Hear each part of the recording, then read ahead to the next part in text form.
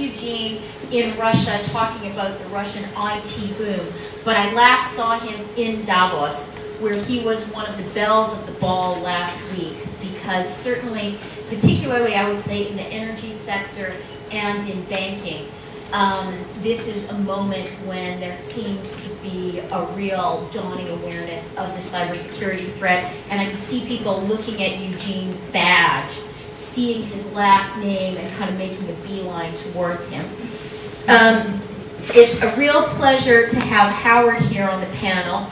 Howard has had really an amazing career. As I was reviewing interviews with him and his biography, I don't know how you fit it all in. He's had a career sort of spanning some of the top jobs with global technology companies, obviously most recently this very important role in the White House, and a very distinguished military career as well. So Howard has occupied this sort of crossroads between the policy at the highest level, military, and technology. And I'm therefore going to start with him. A warning to you both, gentlemen, this is all on the record. So good news for my colleagues in the media who are here. And the three of us will talk until 11 o'clock sharp. We move on to the next item on the agenda. So Howard, here's what I wanted to ask you. You have served most recently in the White House dealing with the cybersecurity issue at this highest geopolitical level. I'd love to hear about the concerns that you have around those tables, the concerns the President has, and if you could maybe also explain how, you know, for those of us who don't have the privilege of serving in the White House, why this should matter. Who gets caught in the crosshairs? Well, thank you, and Eugene, it's good seeing you again, and everyone, thank all of you for being here. And the toughest job is moderating the two of us, because we may be here till about 3 o'clock this afternoon. But in order to deal with the question on hand, it's really interesting because depending upon who you talk to, their perspective is different. What's the most important thing? You mentioned the various sectors Eugene was talking with. In some places it's all about the electricity, it's all about the energy generation sector is probably the most critical.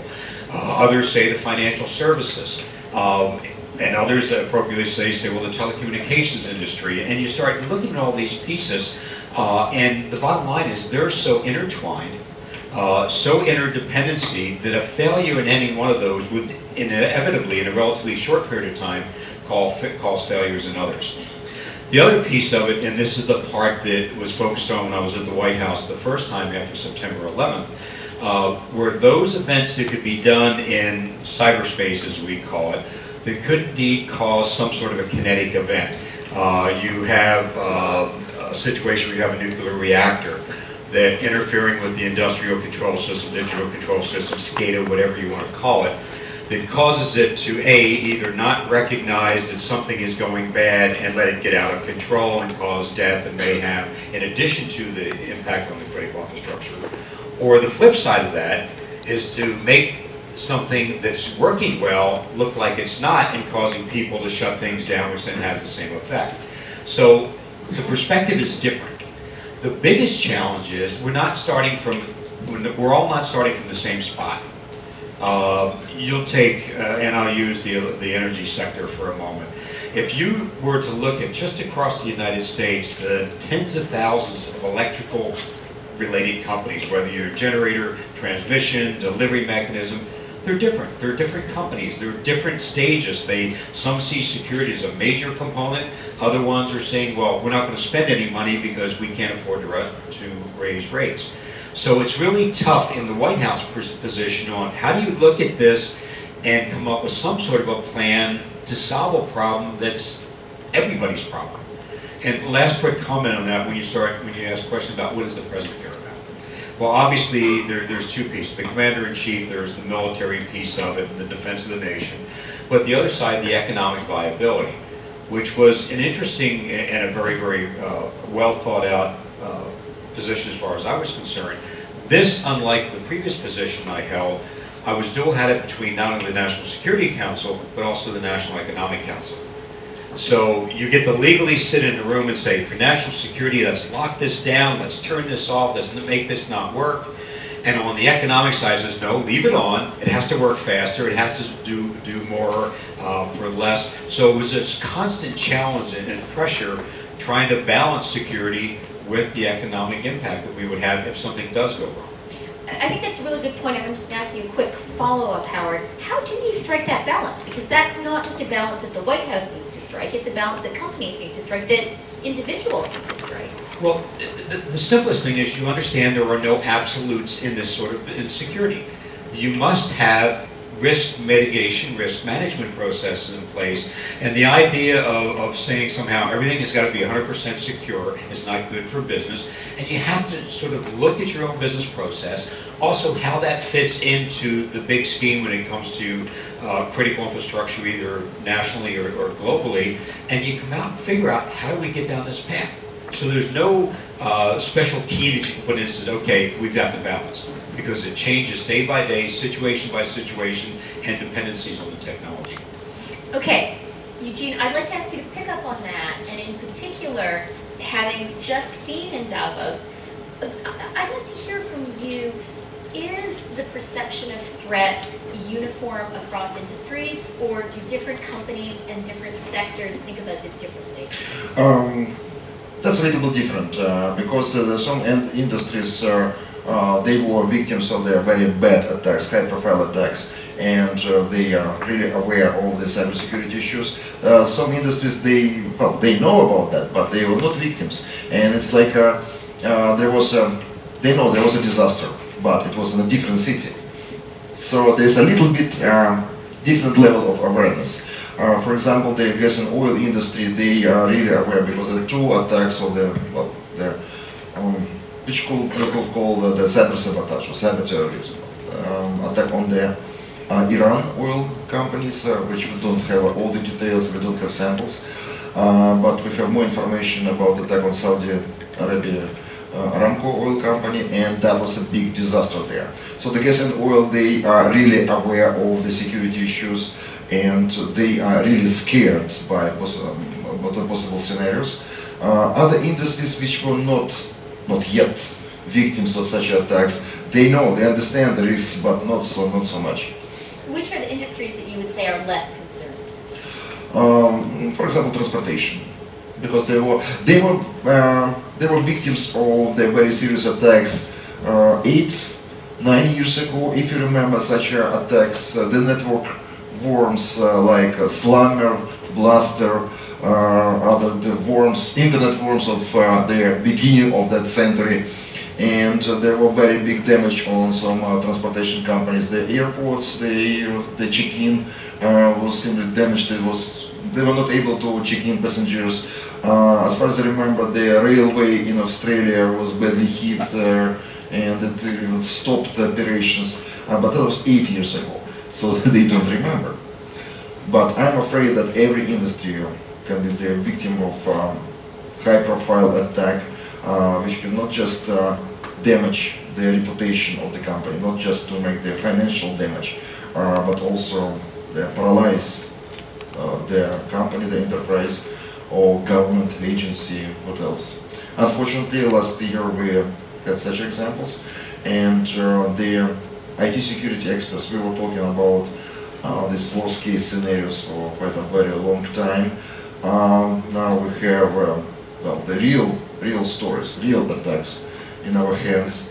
Now it's much easier to talk to governments, enterprises, not only to IT security people, but to the CEOs, presidents, because we have not just scenarios in our hands, but also the real facts, what can happen, what already happened with some companies.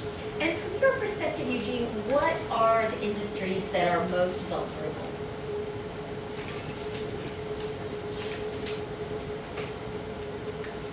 I got to the endless loop.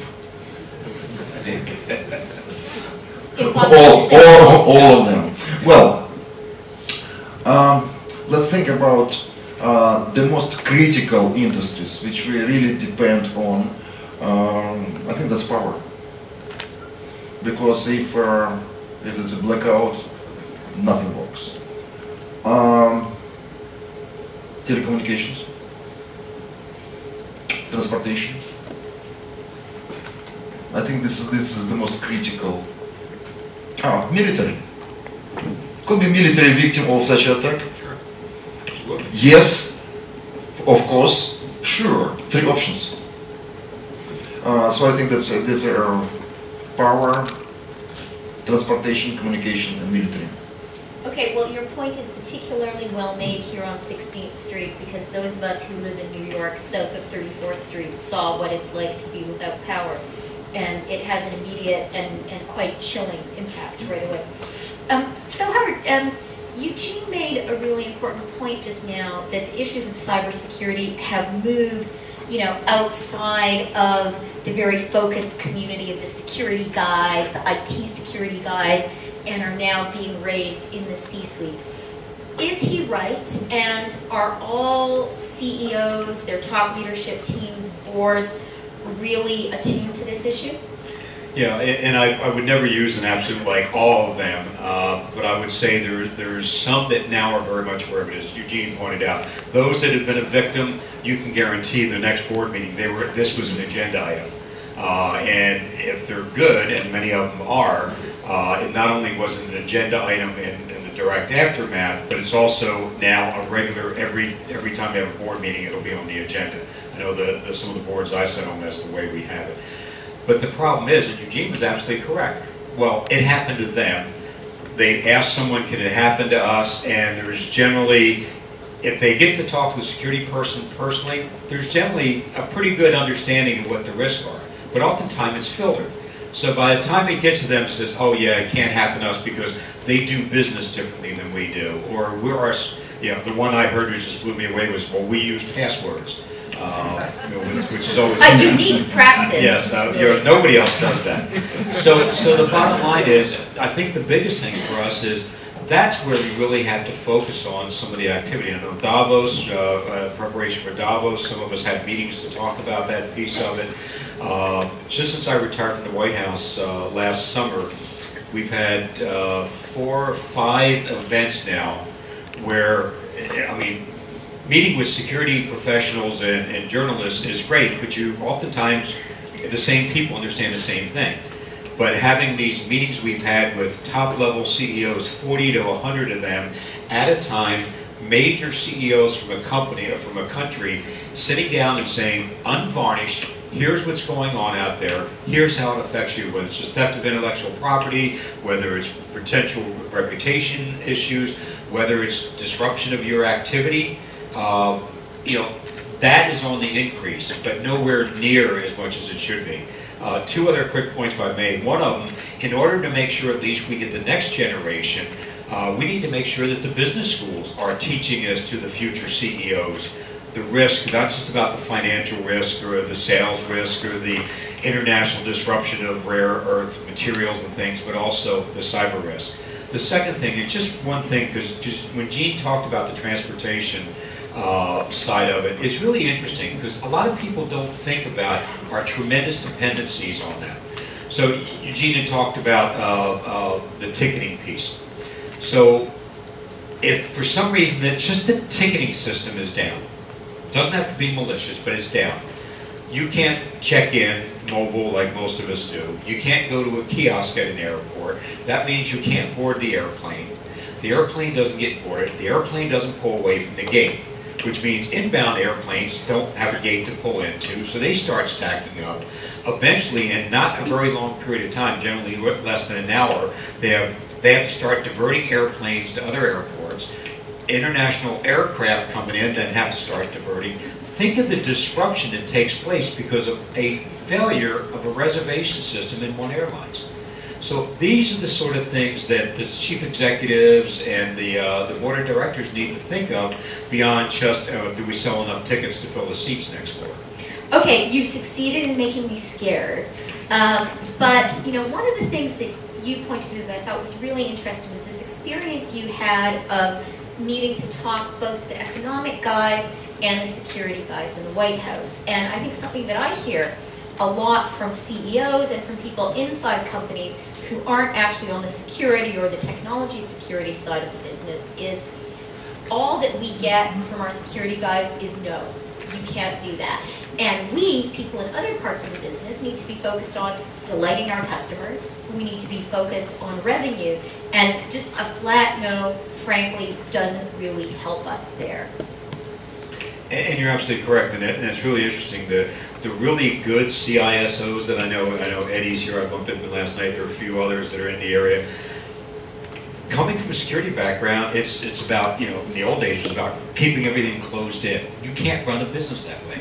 So the ones that have really moved forward, like Eddie and others that I know, have said, no, I'm not going to say no, I'm going to give you the tools to do it the right way and not cost you a fortune, do it quickly, to be able to mitigate the risk as opposed to trying to do anything absolute, and those are the ones that have been successful. That's the message. Now, there still will be technologists, and one of them, myself, that will still say, we can't do that. But that's a business decision, not a technology decision. And so you have to say, here's the alternatives, here's the way we mitigate that risk. That's the most vitally important thing that we have in that interaction between the business people and the security people. So that's a very good point. There are two scenarios which can paralyze any business. First of all, it's a malicious attack, and second, too much security. Yeah. Okay, how can, what, am I imagining things? Is it possible to have too much security? Well, I think that's it's possible to have too much security, but it will, again, it will kill any business, any activity. The state-sponsored attack and terrorists, and I think that's the end of the story. So we've gotten now to we got to the we've top. Seen the worst. Yeah.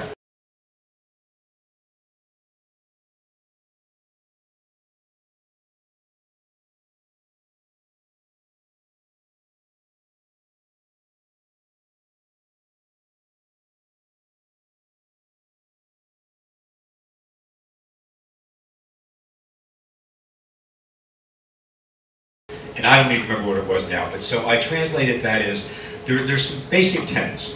You would never want to use fire in a battle if the wind's blowing in your face. Okay? That just makes sense. The second thing you want to do, if indeed you want to use fire and the wind's blowing in your face, you better hope you have nothing that will catch. If you have something to catch fire, it better not be important to you. And I think those are some pretty good principles. When we look at the pieces of malware that are out there, they're being pushed around. Well, a government may say, this is a very, very well-crafted, very specific piece of malware designed to do something very specific. To believe that's going to stay there and never ever be discovered, never to be reverse engineered and changed, modified, that's just foolhardy.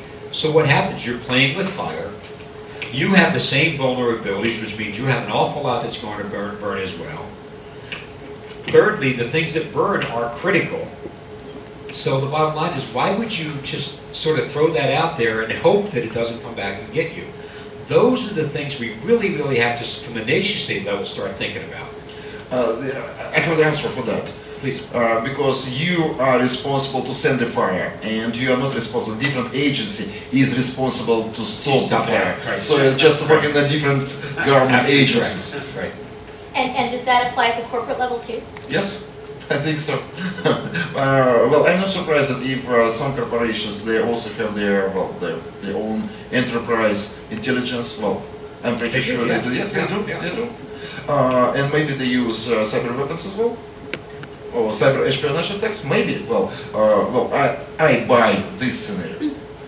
So maybe they do it, and that's why I think that the role of security experts is to explain that we are playing with fire and the wind blows back to us.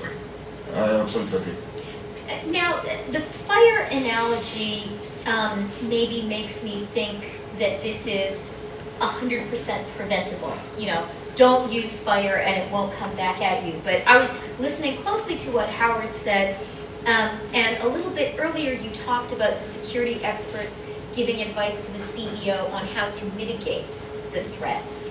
How should we be thinking about cyber threats? Is this something that we can 100% guarantee won't hurt our country, our company, ourselves personally as an individual? Or do we need more to think about it's going to happen inevitably. How do I deal with that?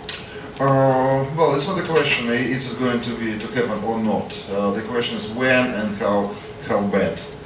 And there are some enterprises, they are facing thousands of attacks a day, especially their financial organizations. For them, it's definitely not a question, are they going to be hacked or not? Well, sooner or later it will happen. So I'm afraid the same is about any other industry, and it's the same for the critical infrastructure. It's not a question, are we going to face the cyber sabotage attacks or not? I'm afraid we will be. So we have to think about that as a reality, and we need to understand that we live in a very dangerous world. The IT systems, the computer systems, the networks, mobile systems, they were introduced within a very short period of time, and we didn't have time to adapt ourselves and our mindset, the security, to handle these issues. It's like IT is a great innovation. I'd like to put it into the list of such an innovation as electricity, transportation, nuclear. So first of all, we enjoy, the innovation. Yeah, oh, electricity, oh, that's cool. Then we enjoy this innovation. Oh, there's an electric light. And then we face serious problems. And then we introduce security, government regulation, the companies responsible for security, the universities, they teach students how to manage the power grid and power plants, etc., etc. So first of all, innovation, benefits, problems, and then knowledge and expertise. And you think we're now in the security stage? I'm sorry, and that takes decades. In case of IT, it's like that. We had no time for that. So that's why we're on the stage that the genie came from a bottle, but we don't know what to do with that. We still don't have questions to ask. I like very much, Evgeny, your parallel with, say, electricity or the combustion engine, or maybe the discovery of fire if we want to go back into human history. Exactly. But here's the catch. Electricity was discovered and used, and that's been kind of it. We don't have constant innovation in the electrical field. Whereas with technology, it's constantly evolving. There are constantly new uses, new applications. We're moving now to people talking maybe about this, Google is very excited now with a self-driving car.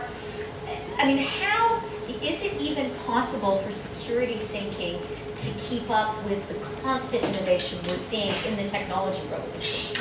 Yesterday I sent an email to one of my experts. They're here. I'm talking about the security issues, and I said, how do you expect the perfect world after 1 century of innovations? So I believe 1 century. Maybe 1 century of innovations, non-stop innovations in IT. But well, to be honest, I'm sure that the human brain has some limits, and I'm pretty sure that maybe in some years, maybe 1 century, there will be the end of important IT innovations, like it happened with electricity, with the transportation, and other technologies. Okay, when is that? Just for the journalists in the room, this will make a good headline for someone. When is going to be the end of technology innovation, according to Eugene Kaspersky? I hope I will die before the end of innovation. Okay. So that's such a positive message. I agree, because we're sitting there and just when you think something new can't be done, it gets done. And that's the beauty of innovation and technology. I remember back I was telling someone on Monday, I remember when I had my first the Z80 processor, one of the early computers, and it had a 16K RAM pack that I plugged up in the back, a Mylar keyboard, and I said, it could never ever get better than this. And then they came out with the Commodore 64 with an 8-inch flop, and I said, it can never get better than this. And of course, many of us learned it constantly gets better. So I agree with Eugene. I don't want to be here if it stops. I can add that You just recently talking about crime, cybercrime, and you said traditional cybercrime. I just remind that 10 years ago we were talking about traditional crime and cybercrime. Now we're talking about traditional cybercrime, Right. and the rest of threats. Okay, that is a very good transition, Eugene, to my final sort of blitz question. Our time sadly is coming to an end. And so in conclusion, I want to ask, oh, they tell me we have 10 minutes left because we started late. So I'm not going to quite get to my conclusion. I'm going to ask you one more big issue I'd like to touch on. We've been talking about the technology revolution, how it's transforming our world. One of the big transformations, Howard, is consumerization. And we see technology moving from being something handled at a corporate level, handled at the C-suite, handled by the CTO, and sort of flowing down to the people working in a company, to something that as individual consumers and as individual workers, we are choosing for ourselves. People are bringing their iPhones into work and insisting that they can use them for work. They're bringing their AirBooks into work, insisting they can use them for work, often to the rage and frustration of corporate IT security. How much of a factor is this, and what will the impact be? It's tremendous impact, and I think it flips the whole paradigm upside down. I remember there was a movie a number of years ago with John Travolta and Christian Slater. They were pilots, and they had these two nuclear weapons on the airplane, and Travolta went rogue, and they crashed, and they were going to steal the airplanes. And one of the guys at the Pentagon was saying, "We have a broken arrow." And the person sitting next to him says, "What's that?" He says, "When someone steals a nuclear weapon." And he says, "I don't know what bothers me worse than the fact that somebody stole one, or it happens so often we have a code word for it." And that's the same thing here. When you look at, where are we at? BYOD is a word now. It's something that we have come used to, because basically so many are bringing their own devices into work. It's no longer saying, here's the technology that you have, here's how you get to use it. You use it in your office, and then you don't get to take it home with you anymore. I remember the days of the old, we used to call MIS departments, that used to set, that was your technology. And one of the most, and over my career, I've been in some interesting positions where we've created conflict, but it's the one where you're sitting there saying, no, the technology you're giving me is not working, it's old, but this is what you get. So what had happened? I went out and bought my own modem, and I would dial up outside, which a lot of people would wind up doing. So it's and I'm sure that was great for security. Well, at the time, it was security by obscurity. Nobody else knew what was going on. But the point being is, now it's flipped around. People walk in and say, we need this technology. And it's not only the general workforce that's doing it. You have executives walking in that says, oh, by the way, I've got this new thing. Make it work in our network. And that's sort of the way it works. The way you deal with that is you're on the front end of that thing. You don't have yourself buried where advancements in technology is sort of a bad thing. You embrace it. You anticipate, how can I make this work better? How can we make the business work better? How can I give that person the ability to sit there on the beach in Maui with their mobile device and answer a question or do a PowerPoint, and then they go back 20 minutes later and do their thing? Those are the sort of things that have to be thought through from corporations, not, once again, stop, you can't use these things on our network. Okay, that sounds like a beautiful scenario. Is it actually happening in most companies? It is. It is, and that's the piece about it. When you start looking at, there is another business reason for this. Instead of you going out and spending, $1,000 US to buy somebody a device to do their job, they bring their own in. You give them a few applications. You give them some way to strong authentication. Use some encryption technology that protects your corporate data.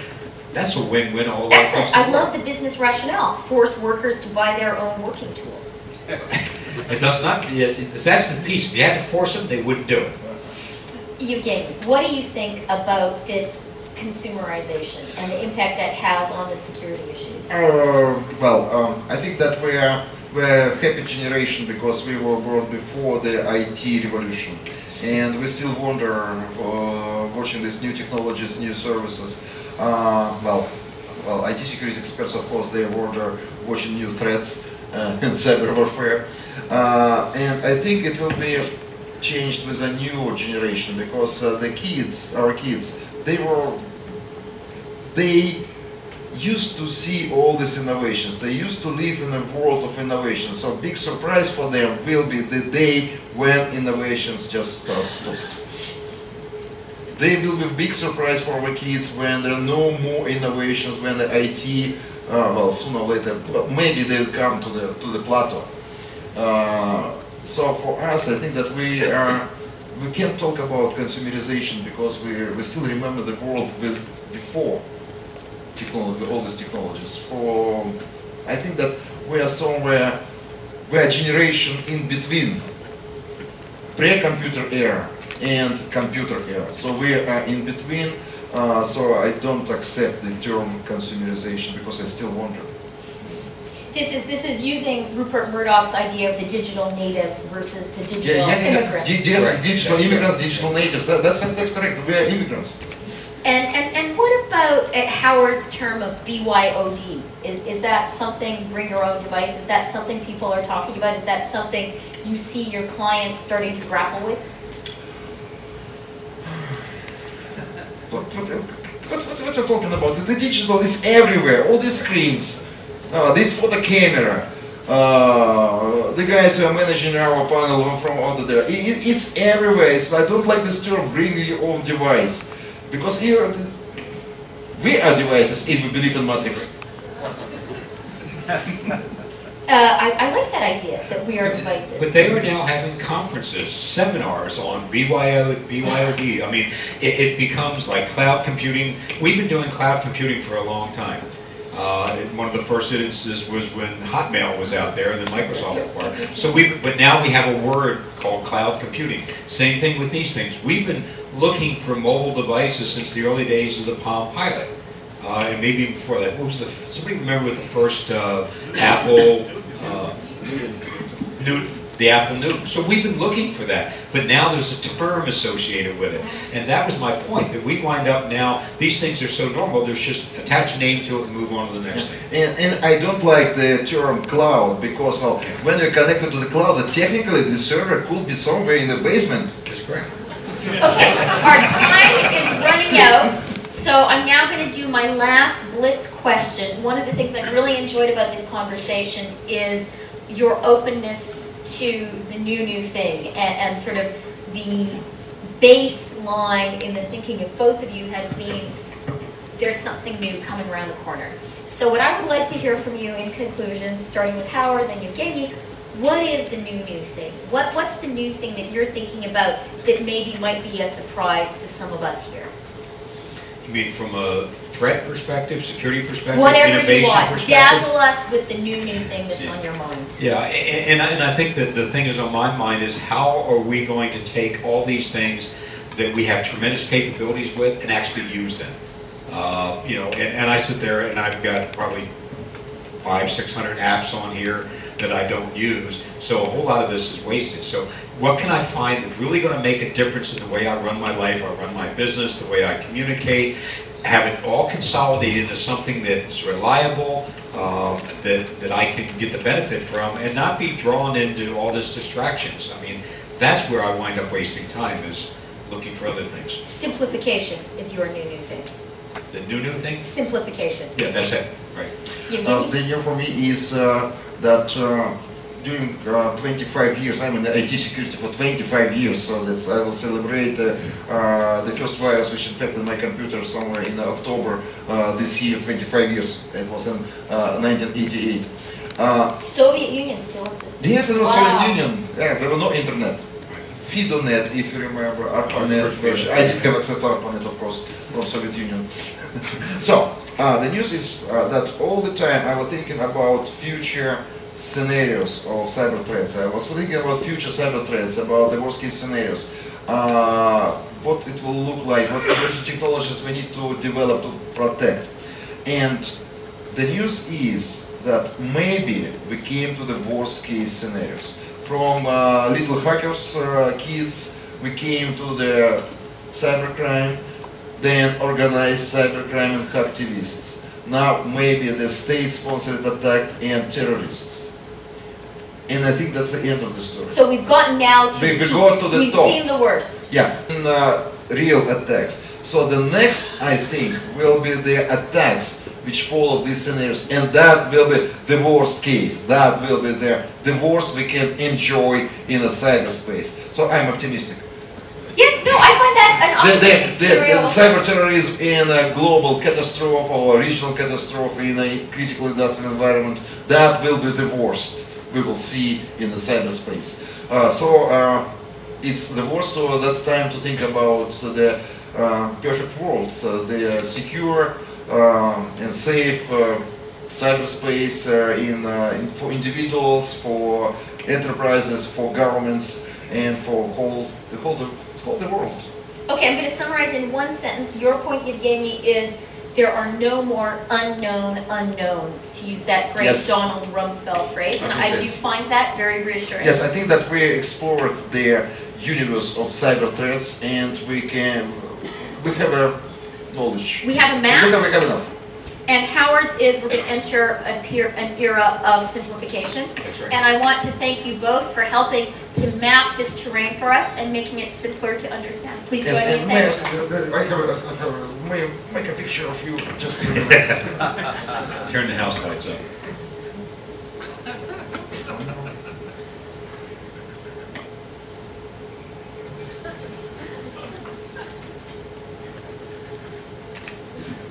Okay, thank you. Okay, thank you.